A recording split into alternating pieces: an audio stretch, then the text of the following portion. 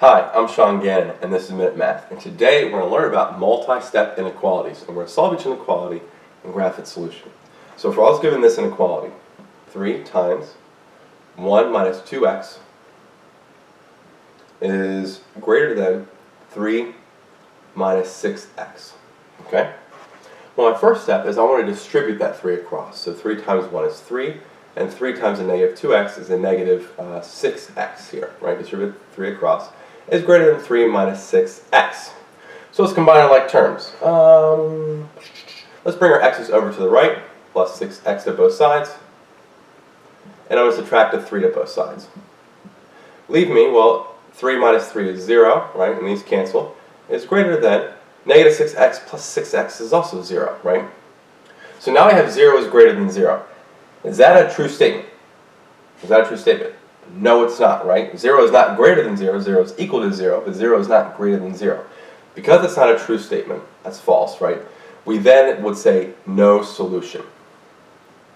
Meaning, it doesn't matter what value for x that we plug in, we're never going to get a solution that works. That's a true statement. So how do we graph that? Well, I make my number line here. I don't know, 5s again. 5, 10, 15. Negative 5, negative 10, negative 15.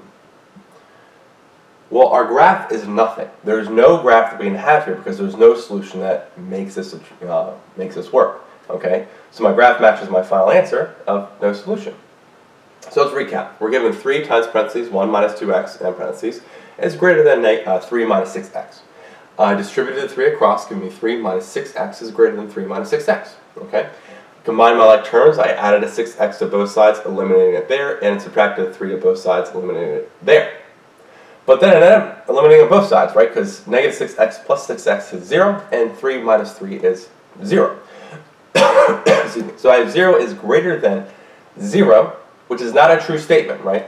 So it's not a true statement, all right? We would write no solution, meaning there's no value for x that we can plug in that makes this a true statement.